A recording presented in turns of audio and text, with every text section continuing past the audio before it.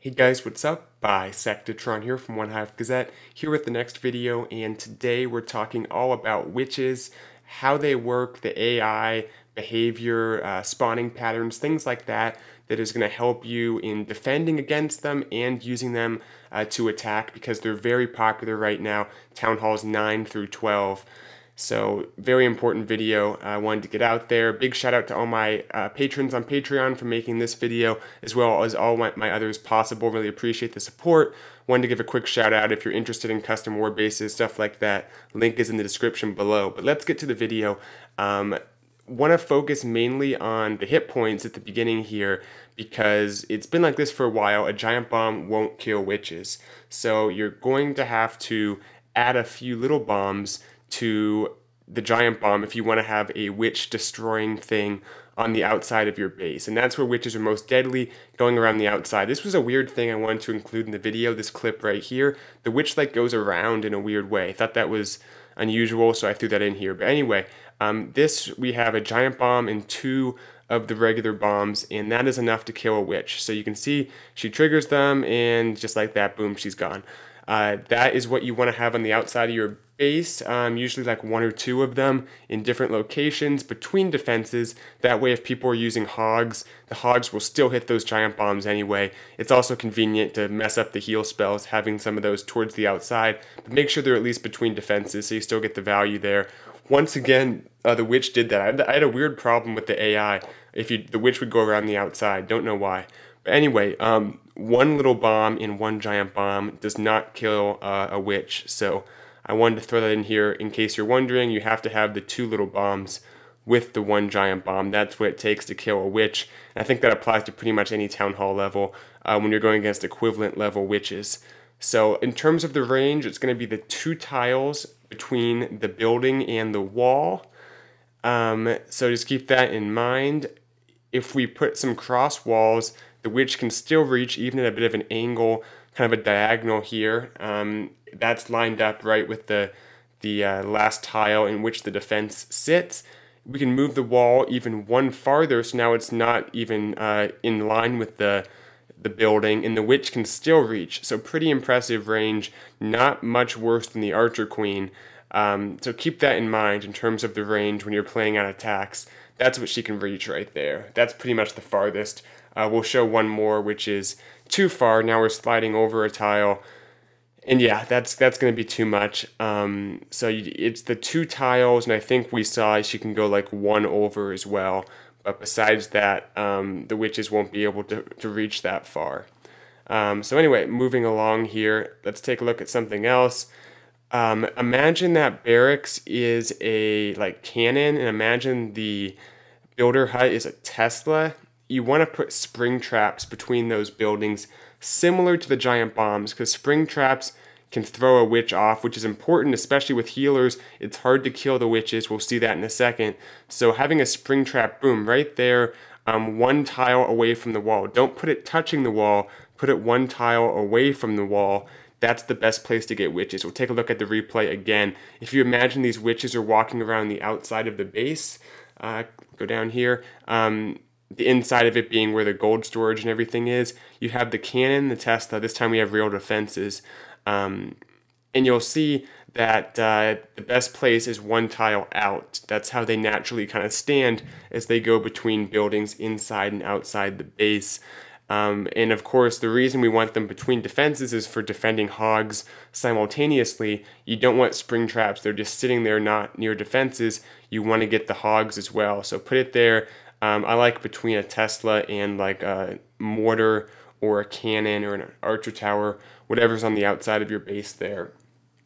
Good thing to do along with the giant bombs. You can have like one or two of each in your base design. So anyway, I look at the spawning real quick. Notice the witch spawns 4 skeletons, then another 4. This is level 2 witch. So the point is she spawns like half her skeletons first. So if you're dropping a bunch of witches at the beginning, just know they're not going to get the full deployment of all their skeletons. So you might want to be more, safe and bring a tank or something so they have time to spawn more skeletons, because they can't protect themselves that well initially, especially if they move forward with only half their skeletons. The multi-inferno is very good at taking out witches. You can see in this about how long it takes to take down these witches, and it's not that long. Without a heal spell, these witches are gone. The skellies do get the inferno, but the point is the multi-inferno takes out those skellies extremely quickly and can get those witches as well. So if you can have it reach the outside of the base, it can really shut down a flank, assuming there's no healers, which we'll get to now. But anyway, yeah, let's get to the healers now. We'll go ahead and start by looking at kind of a wizard tower versus these witches, and you can see the wizard tower, it took, I don't know, like 5 or 6 shots on that witch. That they spread out too much to both be targeted, but it doesn't kill them that quickly, which is very nice, and the amount of damage the witches do is enough to get through that wizard tower, as you can see there. Now let's mix it up here. We'll throw down a single witch and a healer, and you can see against a splash defense like a wizard tower or a bomb tower, it's not going to be enough to overcome the healer. The witch is fine with one healer on it, which is why one healer is often a great thing to put on a certain flank. If you have like 3 to 4 witches and there's a bunch of wizard towers, throw that one healer. It can keep them up over the wizard tower. In terms of a point defense, let's see how it works. Keep in mind these are all Town Hall 10 levels, but things do not change much at Town Hall 9, Town Hall 11, Town Hall 12, because the witch level changes and so does the defense level. Although I guess between Town Hall 9 and 10 there's not a witch level change. But it's similar, and you guys can kind of adjust the math as you will if you want to get very precise with your own Town Hall level. But the main ideas are here. You can see one healer couldn't keep the witch up over a point defense. 2 healers can. So that's why we often see 2 healers on the side, because if a point defense locks onto a witch, or even a bull, or whatever's out there, it doesn't really matter. The defense can't take it out without some help. We have a wizard tower and a archer tower. Put the healers down first. There's the witch. You can see got the splash and the archer tower, and they just can't quite keep the witch up. It lasts quite a while, and typically you'll have more than that on the flank. So that's why you don't want to use more than 2 healers, because although 2-point defense or even a point defense and a splash can barely take out a witch, it's not going to be often that they'll be locked onto for so long that the witches will start going down.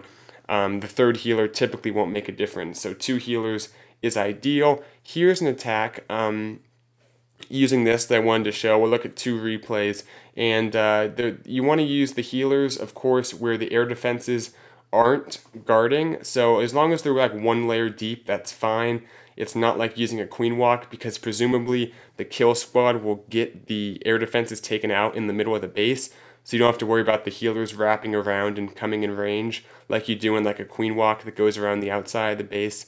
But anyway, the healer's a nice touch there. There's kind of a bomb tower, maybe some things to worry about. Also a giant bomb there. So the healers will heal bowlers sometimes, but that's fine. You know, whatever's being healed is worth it. It's tanking for the witches. So anyway, a very nice attack. The witches on the top actually came in with the main force, but the witches on the outside stayed there, and you can see we have the bomb tower. There's just gradual damage that the witches take that without the healers would otherwise eventually take them out. So anyway, this attack finishes up here. Nice attack to Brody, and yeah, Town Hall 10, definitely a little bit easier as we're starting to get into some of these arranged wars and really see how the update has affected things, because we, you know, after CWL haven't had a whole lot of time to test in competitive, like arranged league type wars almost. So anyway, another thing about the healers, as you can see here, is they allow the witches to really do more and to go all the way like 180 degrees around the entire base. If you're not using healers, don't expect your witches to get much farther than just straight down the flank. Don't expect them to wrap around the base, because they often start to take damage as they turn the corner on the other side.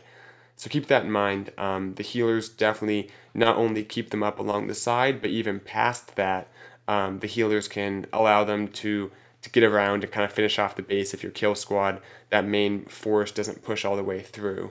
Okay, this next attack was the like frozen witch strategy. I might make a video separately on it. Let me know if you want to see that. But this is a very cool strategy using like 6, 7 free spells. Kind of cool to see. But yeah, same type of thing with the witches. So many of them went to the bottom side here with those healers. Crazy, but that's not necessarily a bad thing as long as you have enough to kind of get through the core. And because you keep freezing stuff, it doesn't take a whole lot to push through, especially in a base like this where it's very open. Lots of room for the skeletons to kind of walk through. So some nice free spells here. You can see the witches making their way along the outside. Both sides still are up here. I think on the outside you can see the witches start to get targeted. Tesla takes out one at the top there, takes out both actually. These are things that, might happen with the healers, but probably not, especially if there's multiple healers up there. So it's kind of a trade-off. Healers are not cheap. They take up a lot of troop space, so you got to just kind of use experience, if nothing else, to ask yourself, is there going to be a difference made by the healers? Because sometimes the healers won't even be enough to save your witches. They're going to die no matter what. So you got to kind of be able to figure that out. And it takes some practice, but hopefully you can kind of use some of the tools you're seeing here to identify what the best move is, even if you don't have that much experience with this. So some nice value from those freeze spells for sure. Once all the splash damage is down, it's pretty much over because there's so many witches. I think I count fast forward, but like 8 or 9 witches still up, I think. So luckily that giant bomb didn't go off right there. Anyway, hope you liked the video. That's all I have for you guys. Thanks for watching, and I'll see you guys later. Bisectatron out.